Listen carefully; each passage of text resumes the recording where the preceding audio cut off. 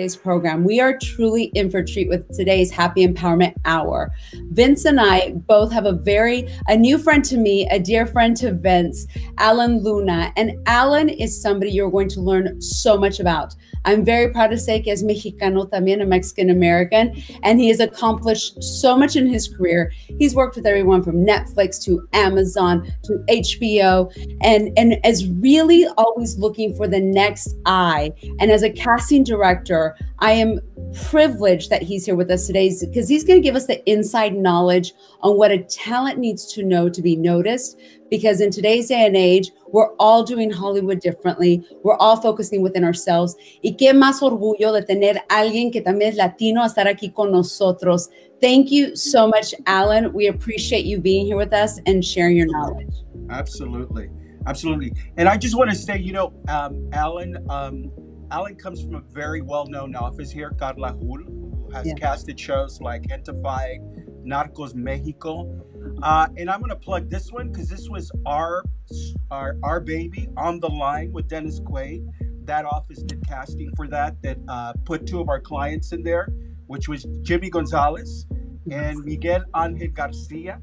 So yeah, that office is amazing. And I think you guys are in for a treat because, this office does a lot of good casting. And Alan, and I spoke to Alan last week, he has a lot of great information for you guys, especially you guys that are wanting to know what's the future in casting, the new norm in Hollywood. He has all those answers. So I hope you have a pad and start writing because this is going to be very good information for you guys. And Alan, thank you for joining us. Thank you guys. Thank you guys for having me. I honestly feel honored, and I think what you guys are doing is incredible. You guys are empowering and uplifting the Latino community, which is exactly the type of energy that we need right now. You know, we're all going through the same issue, this international pandemic. But not only that, you know, we are an underrepresented group in Hollywood and in this country, and I think that changes with people like you guys. So thank you guys. I really appreciate it. Well, thank you, Alan, and thank you for acknowledging that. But I will tell you this, it all starts with having people on the inside making a difference happen. So thank you. And Carla, because I think what you all are doing really provides an avenue of our great talent being able to be showcased.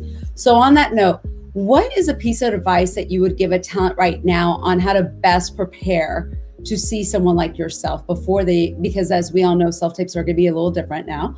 So what advice would you give somebody?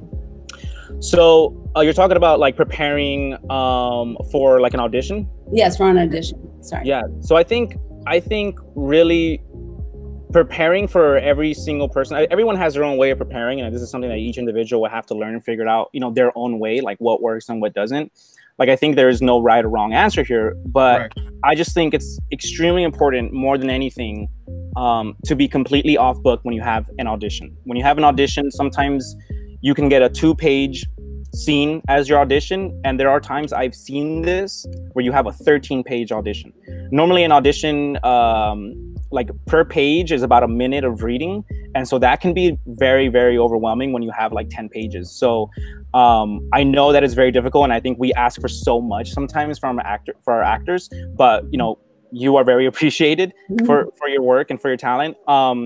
One thing that I know my friend who acts on Broadway says she likes to do is read her scene one word at a time and then start over. So one of the things that she does that I've seen is very effective is, like, if the scene starts with like, I want to eat at, you know, the taqueria, right, she would then read it, I want to eat at the taqueria. So this is like some sort of repetitive, like, brain psychological tactic that works for her, and she does like 200-page plays, and she does that with her plays. That's one really cool tactic that I know has really worked, because I've passed that on to other actors and they're like, whoa, that was great. So whatever works for you, you know, I think each person will definitely get it, but you look so prepared if you are off book. So there's this thing that I think sometimes actors tend to do. I'm trying to look to see if I have a piece of paper, but I don't. But they'll sometimes do an audition with their paper on hand, and that just doesn't look prepared at all. It looks like you know, it's kind of a thing that anyone can do. Anyone can do that. I can do that. But being able to like get into that character and hone in who that individual is and place it all up here, just eliminate the papers, it really makes you feel grounded. It really makes you feel real. And I'm sure as well as the casting director, it makes you feel that the talent took the, I guess you would say, the pride in preparing a little bit further and to separate themselves. On that note, I know that when we were talking previously, we talked about casting etiquette, because I think sometimes we don't always know all the fundamentals that we should know, whether it is in person or right now virtually. What are some of the etiquette lessons that you feel we could share with the audience? That way they can be better prepared to see someone like yourself in the future. And you know what, Alan, I want you to touch upon also, especially in LA because of the traffic.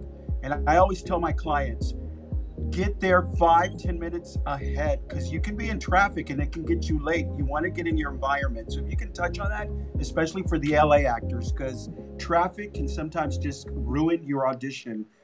You know, if you're coming in late, you're flustered, you're sweating, you're exhausted, and you walk in there and it's like, boom. So you can touch on that for the LA people. I think that would be amazing. So there's a couple of things here. I think you're really spot on. I think, you know, LA traffic right now is not as bad as it was 3 months ago, but it's gonna get worse. It's gonna get worse soon. So I've heard of instances where actors, sometimes it takes 2 hours to get to an audition. During that time, you know, they're driving and they're kind of all over the place, and it can be a little bit much. So I think being on time is extremely important, but also keep in mind there's a bunch of actors as well that are reading for the same role, and sometimes we're running behind. So you know, it's kind of a very interesting situation. But if you're there 15 minutes early, 10 minutes early, it would be helpful for yourself because of the fact that you don't have to worry about, you know, getting there or whatever. Here's one thing that I think maybe gets a little bit like misconstrued. So if someone's running late to an audition, it happens very often. Don't be afraid to call your agent, to call your manager and say, hey, I'm running late and I'm terrified right now. I'm running 10 minutes late. Your manager has relationships. Your agent has relationships with the casting team. They, you know, they've been in this game forever. They know how it goes. And I don't think you need to like kill yourself for being late, but it's ideal to be early. But if that is the case, a simple call to your representation, to your manager, will lead to them calling us and then telling us, hey, I'm so sorry. He is running 10 minutes late, 15 minutes late. Is that okay? Of course it's okay. Yeah, we really want to see them. So remember, we're on your team here, and we want you to succeed, because your success means our success. So don't be afraid of that. We're like, that's a big thing that I want everyone to like ingrain, like just remember forever. We are on your team. We're teammates here, and we want you to succeed. So don't be afraid of that. I think that's a really, really, really important thing. But yeah, just try to be a little early, because one of the things also that you can do when you get in there maybe 10 minutes early or so, we can get you out of there 10 minutes early. You know, if we're running in a good pace, you getting there early means you leaving early, and you can go on with the rest of your day. We know how much of your day is being taken by driving across town to being into our, to coming into our office. So we really appreciate you. But when you're early, you can also prepare a little bit more as well.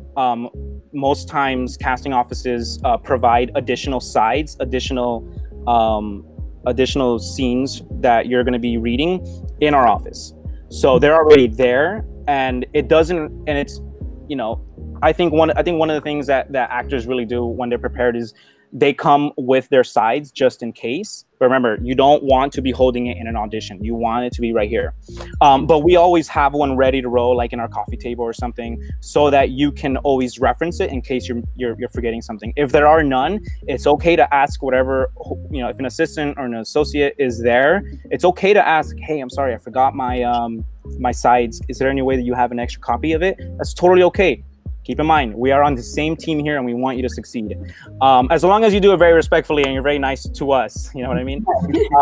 So that's all. So that's it. I think, you know, the process consists of, I mean, there's a lot of things to consider, but when you come into our office as well, it's important that you're in it, you're fully in it. That's the most important thing. Your audition is the most important thing. We don't care as much, we don't really care that much what you're wearing. We don't really care, like how you look compared to your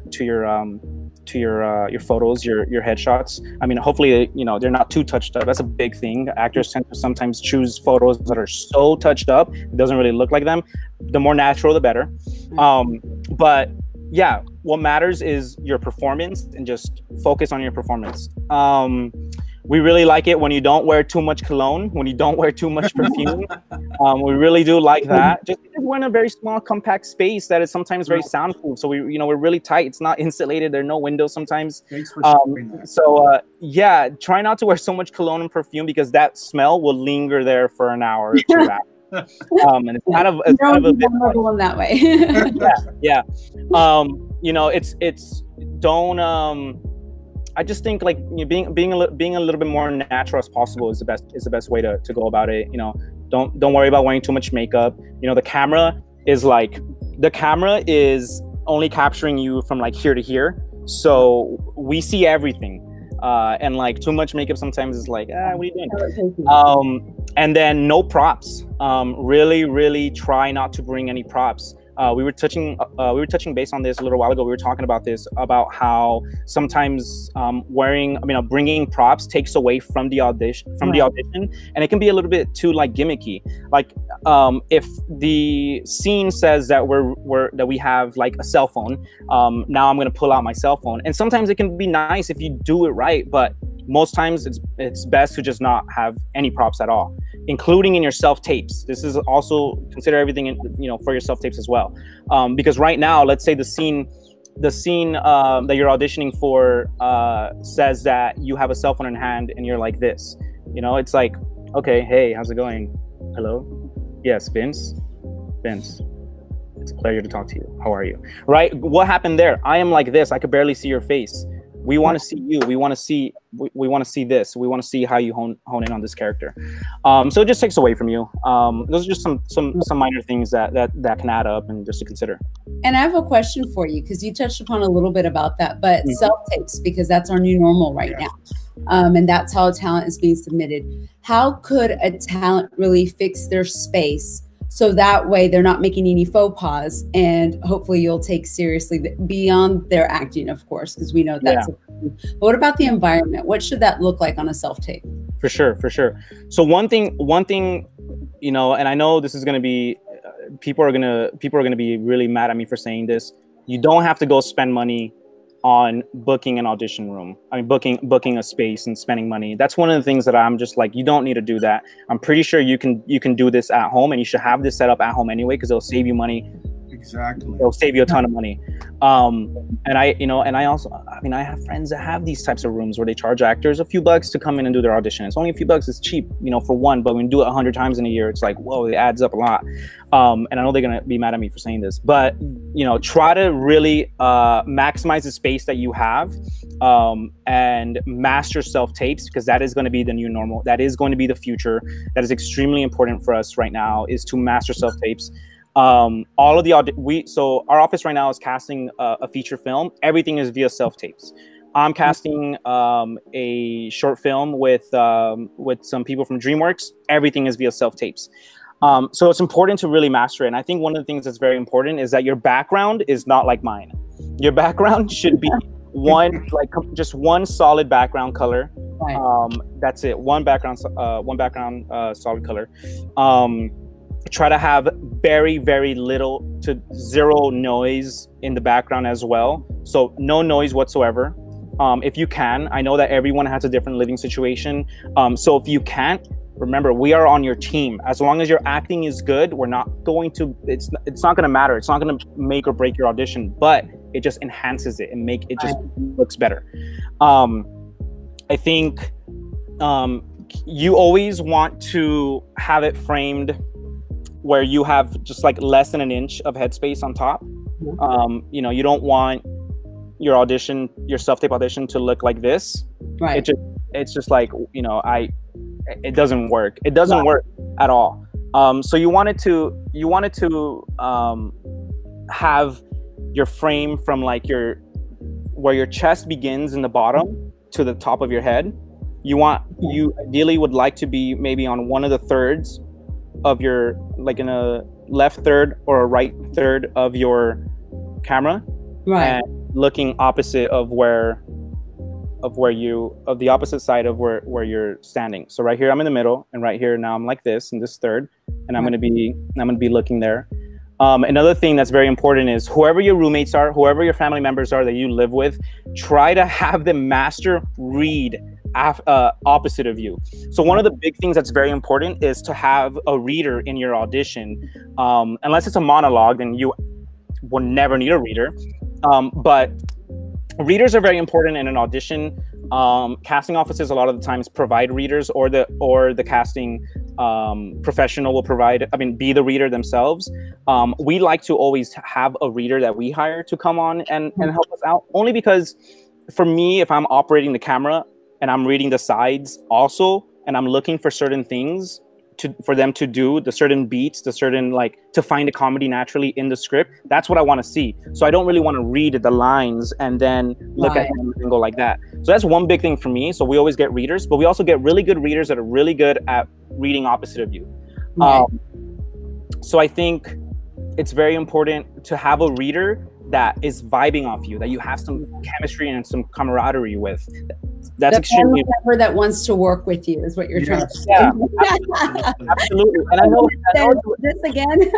And I know it's a little bit difficult, but remember, the scene that you have is a scene in your audition is a scene that is a real conversation in the script. So this is gonna actually happen in a movie. Now, your readers should not be so dramatic and theater, but they should also not be reading like, I want to go eat tacos.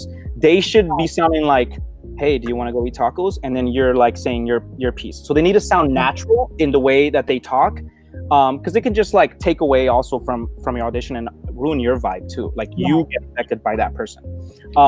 So yeah. No, and I was going to tell you, we were asked another question. Alex Castillo wanted to ask if you could please talk about the process from casting, from submissions to the producers, just so actors understand the role and how that is happening now with today. So if you don't mind maybe going on to that, I think that kind of really plays off of the question that you just, answered as well. Yeah, I think that's a great question. And what you're asking right now is for like some behind the scenes casting, right? Operations. And I think that's something that a lot of people sometimes don't really know. People sometimes I forget that too. Like I have a lot of actor friends and I have a lot of producer friends, but they're not casting directors, they're not casting professionals. So I'm like, how do you not know this? Oh yeah. Okay, sorry, I've been doing this for almost a decade. This is what it is. So when it's always a little bit different. Sometimes you have a situation where you have a television show, a feature film, or whatever that we're casting, and the producers want a celebrity attached. So sometimes we just create lists of people that are like an offer only type of actor, and we offer them the job and they say yes or no, and then negotiations start. If they say yes or no, then we go to the next person that we like, and we just do that until we get one of the people that we like. If that happens, but it doesn't happen, for everything. So there's so many roles, guys. There are so many roles. And yes, there are a lot of actors, but there are so many roles that you can go out for. So what happens is we post a casting call, sometimes just locally, wherever they're shooting the production, or domestically, nationwide, or internationally as well. And we wait. Usually I like to wait a few days for me to finally select the actors to come in and audition. One of the things that I really like to look at is an actor's the first thing that we see is their headshots, right? Like, let's see what this person is like. If this person is if the character, let's say the character is called Tomas, right? So Tomas is a funny, silly, goofy person, 22 to 28 years old, Latino, right? So now we have like hundreds of submissions from agents and managers or from actors that submitted talent. And I'm looking at headshots, I'm looking at resumes, I'm seeing, okay, this character is a comedy actor. So who has credits in that? Or, and if they don't have credits in that space of comedy, let me look at their reel. Let me see if they're real can see that they have the ability to play this type of character, this type of funny, silly, goofy kid, or what kind of training. One of the things that I really like is seeing people that have trained at UCB or Groundlings, or Second City, all the big the improv schools are incredible. They're so good for you, and they teach you so much. They put you in a place where you would never be had you not been in this school, because they just teach you how to be outside of your comfort zone, right? And also being funny. They teach you how to be funny too. Sometimes people just have it inherently, but they definitely teach you. So we look at your body of work, we look at your reel, we look at your headshots. What does this person look like? Okay, I can see Tomas being played by this guy. I can see Tomas being played by Vince. Vince is gonna come in. So then we send our auditions schedules for the next however. So one of the things that I also like to do is, so it takes a little while sometimes, right? So we just selected, let's say, 40 actors that were submitted, and sometimes 1,000, 3,000, 1, 2, or 3,000 actors are submitted, but we select a very small number sometimes because it is a lot of work for us. So we finally start scheduling our actors, and based on the material, I like to give actors maybe 3 or 4 days to fully prepare and memorize their lines. I'm just like, I know it's a little crazy. Sometimes people are like, dude, you should bring him in the next day, or you should bring him in 2 days. We shoot however many days. But I'm like, I really want the actors to succeed. I really want them to prepare. I really wanted to get it in their head. So I like to give actors 4 days or so, 3 or 4 days to really memorize their lines. And then finally, when they come in, or the self-tapes come in, because that's future right now, exactly. We start filtering through the auditions, and we see who we think really is worthy of portraying and properly portraying this character. Our process consists of, let's say, 40 people, right? We read 40 people in person or via self-tapes. Then what I do is I select my favorite that I believe can play this character. Sometimes it can be 30, sometimes it could be 5. So it kind of just depends. With every character, it's a little bit different. And I know also what the producers are looking for, because the producers and the filmmakers and the directors, all of them, and casting always have a creative call and like a concept call prior to casting even starting. So remember, we know what they're looking for because they've told us the aesthetic they're looking for, the vibe they're looking for, the charisma, or whatever it is that they're looking for. We know because we have these conversations with them. So it's also okay where you can ask your agent or your manager if they have had conversations with the casting team about what they're looking for specifically. Ask them for those notes. But sometimes your representation would already give you those notes, right? Or the casting team hopefully gave you those notes in the audition request. Yeah. So yeah. Well, I'm laughing because I'm sure Vince is going, yes, and we sent it in an email. It's already there, all put out perfectly for them. It's just to read all the way to the end of the email to see it, right? The notes there. Vince is awesome. Vince is definitely, he always, we worked on a previous project where a couple of his clients read for a Disney project that we were working on before all this went down. And he's awesome. But so then finally we go to producers. We're like, producers, these are our favorites. And they're like, okay, we like these guys. So now we just sent, let's say, 10 out of the 40. And they're like, we like these 5. So it's just slowly decreasing and decreasing and decreasing. It's a really fun process. It's really amazing. And you really want to succeed. We really want you guys to succeed, because your success means our success. We look good. We look so good when we can send so many people to them. Right. And then sometimes the act, depending on the type of role that it is, whether it's a series regular, whether it's a lead on a film or whatever, the producers would say, okay, let's make an offer on this person. Here are the numbers. Or they'll say, let's do a callback. Let's bring them in. We want to be in the room with you guys, and let's all work together, and let's all collaborate on bringing this person in and seeing them take direction in the room. So now let's select these 5 people to see how they can really take direction, to see how they can take notes, and to see them perform this character we wrote and that we envisioned.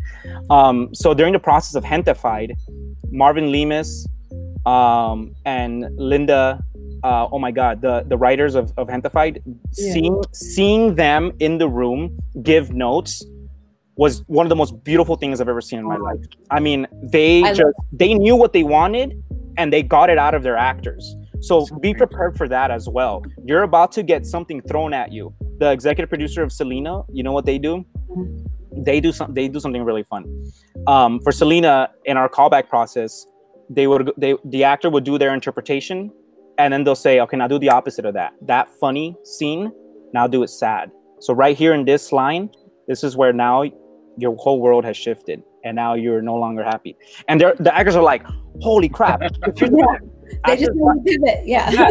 And actors like to play. We're playing with you guys. Remember, we're having fun. We're playing with you guys, and we want you to succeed. So let's see what you got. Come on, boom, right. boom. It's a little bit of a boxing match as you were doing that, yeah, in a good way. Yeah, and then from there, maybe they make their selections, or if they felt like no one was right, then we'll redo the whole process for that character. But it doesn't happen that often. No doubt. Well, also one of the things that we talked about earlier, and I know right now you talked about the callback process, and has that changed? And what's changed with that process with where we are right now? Yeah, for sure. What are you seeing? So now we're in the middle of May, right? We're a few, almost 2 to 3 months into this pandemic, and things are not going back to normal. Anytime soon. We don't really see this going back to normal anytime soon. And I was telling Vince and Xitlalt just a few minutes ago that we were I was having a conversation with the casting team of Veep and Curb Your Enthusiasm and an executive at Sony a few weeks ago, and we were like, how are we going to move forward with casting in the future, right? Well, I think self-tapes are going to be the new norm. Self-tapes are always going to be the new norm, so that's why we really wanted to emphasize on mastering self-tapes and mastering self-tape techniques. But callbacks are going to be very different too. I think for a callback, I have a callback this Saturday with my team with DreamWorks and Warner Brothers, and our lead for a short film that we're doing. And what we're going to be doing is we're going to be doing a Zoom live face-to-face with our actors that we love. It's 6 actors down from like 110 that initially auditioned. So we're close. We're very close. But I think that's what it's going to be like for the time being right now. But I think once the restrictions on with the coronavirus gets uplifted a little bit, we're going to maybe, it's all just like what we think.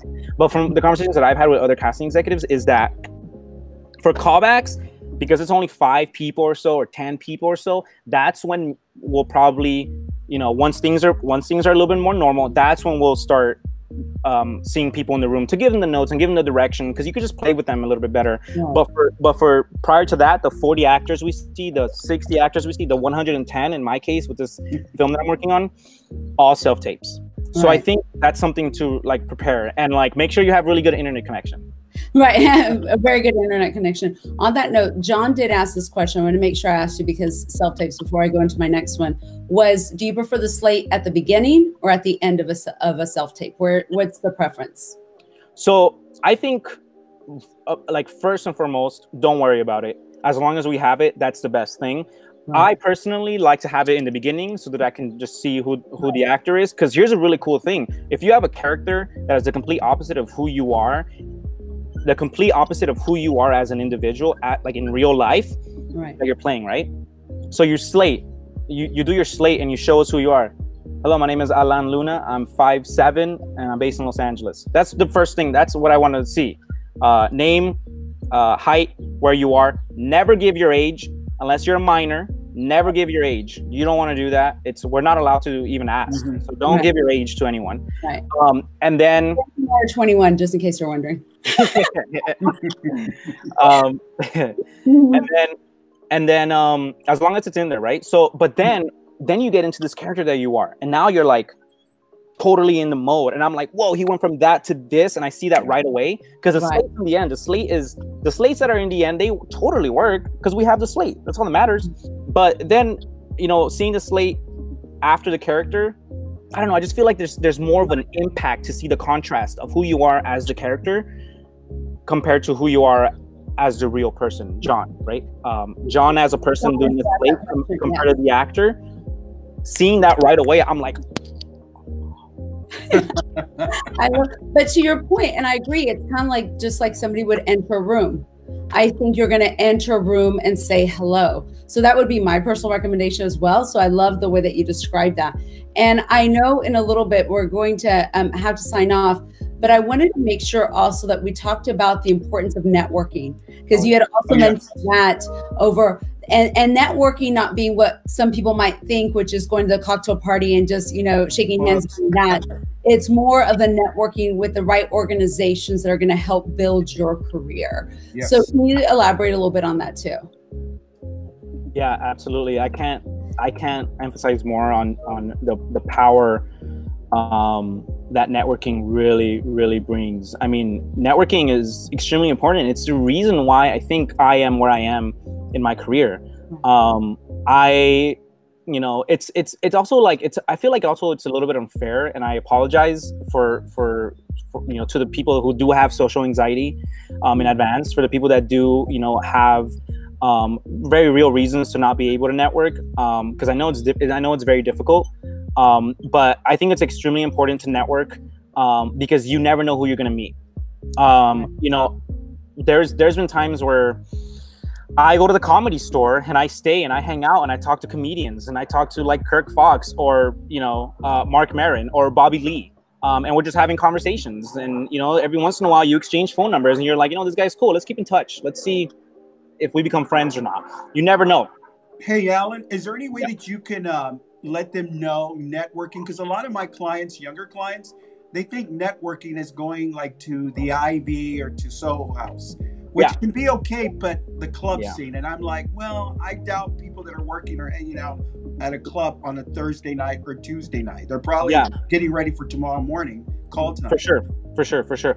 Unless like the Ivy, which has a great gimlet, or the Soho House, or the Soho House. I'm telling you, it's like the best. Or the Soho House has industry-specific event that you think you're going to benefit off of.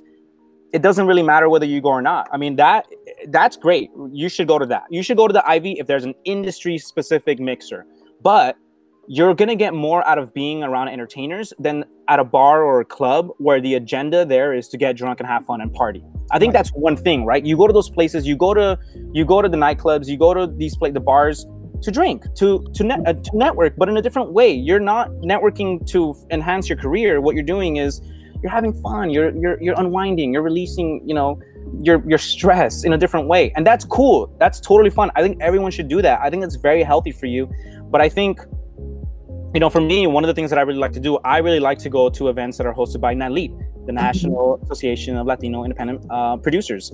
Nosotros, here in Los Angeles, big Latinx and Hispanic community that does a lot for our community. The National Hispanic Media Coalition, it's a group of entertainment people, professionals who empower Latinos and Hispanics and Native Americans for the point is to further enhance our lives and to introduce each other. I just went to the National Hispanic Media Coalition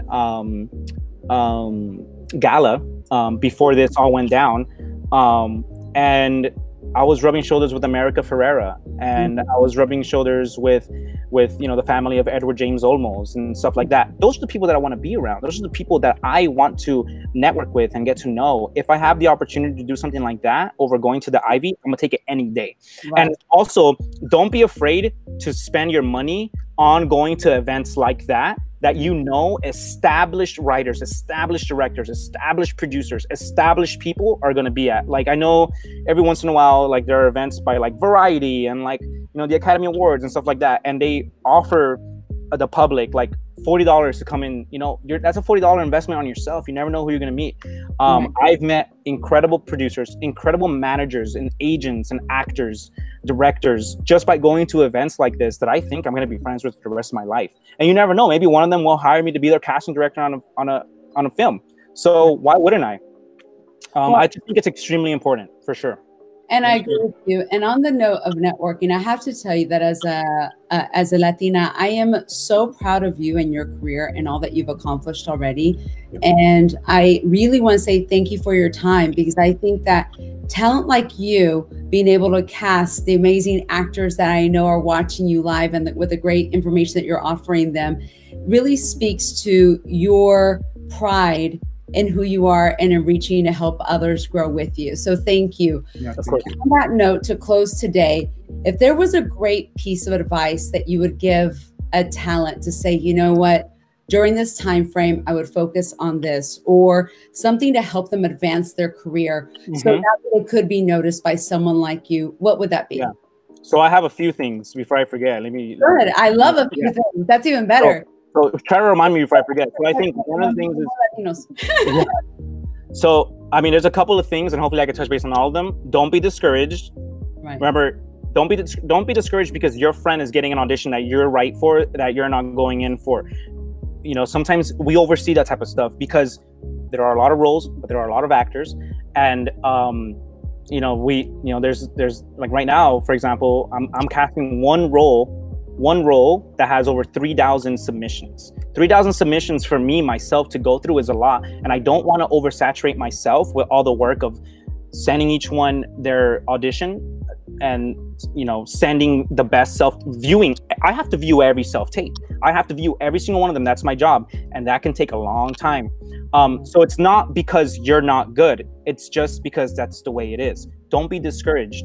You know, like there's a quick thing that I wanted to touch base on, but we didn't because we didn't have enough time. I used to work for the development team of a production company, an international production company.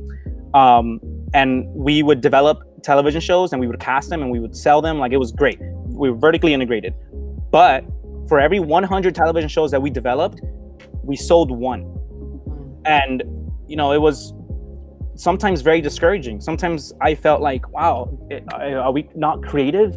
Do we suck at our job? No, it's not that. You know what? There's hundreds of other companies that are doing similar projects, or there are hundreds of other companies that sold one, you know, and remember, like, projects cost millions of dollars to make sometimes. So right now they don't have the budget for this type of project. So maybe in 6 months, maybe in a year. So for me, it was, I had to find a way to be like, you know what, don't be discouraged. You're great. You're good. Just continue honing on your craft. Continue, you know, practicing and continue learning, continue getting better with yourself. I think right now in this time, one of the things that I want to talk about, it's important for you to master the self-tapes. I just want to, one more time, master the self-tapes, the techniques that I talked about, being a little bit off the left or the right, and then opposite with your reader.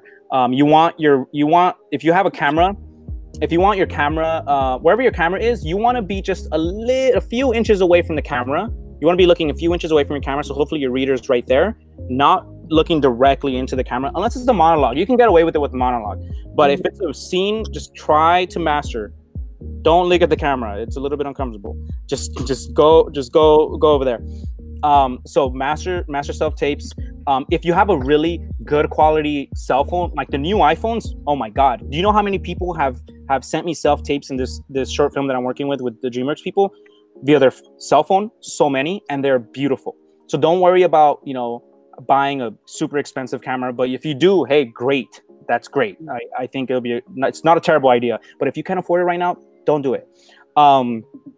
Another thing is, you know, there is, like, one of the things that I said was there are a lot of actors, but there are a lot of roles. But also you are creative. You are an artist.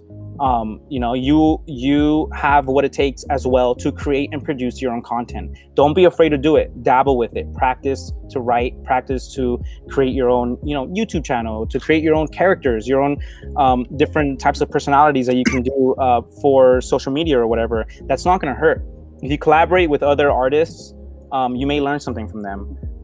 So don't knock that down. Like, even like being on TikTok and stuff, it just makes you better. It makes you a better artist. And creating your own content. And also don't be afraid to say no to a project. You know what I mean? Like, if you are, you know, if you don't want to be the cholo, don't. It's okay. It's okay. You will find another role. You will find something else. But if it's like Netflix, that would look good on your resume. Just saying. Like, if it's like HBO, damn, like that would look good on my resume. But just don't be afraid to say no to it, because if you don't really resonate with the character, you don't have to do it. So I guess those are just some pieces that I just thought about. I mean, I guess more will come, but that's pretty much it for now. We must bring you back. We have to bring you back. Yeah. There's so much to talk about. Yes. And I think the audience definitely wants you back because I've had so many great comments that people have been sharing with us.